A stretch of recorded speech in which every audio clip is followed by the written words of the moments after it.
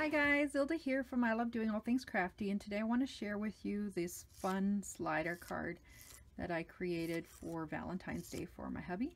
I think it turned out really cute.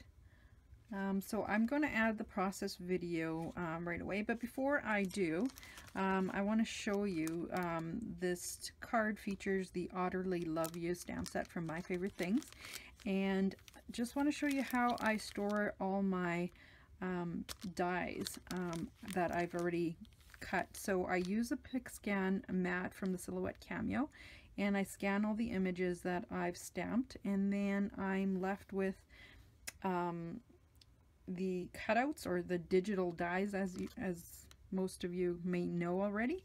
And then I also keep the negative, so if in the future I run out of these guys and I want to cut them out, they'll just be blanks, and then I'll just use this negative cutout to stamp more images so that I can use it.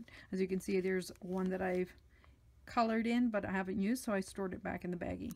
So I hope that's a good tip for you guys if you want to do that. I try to do that with my new stamp sets that I receive, or sometimes I do it just before I'm ready to do a project, and then I'll have them for a long time.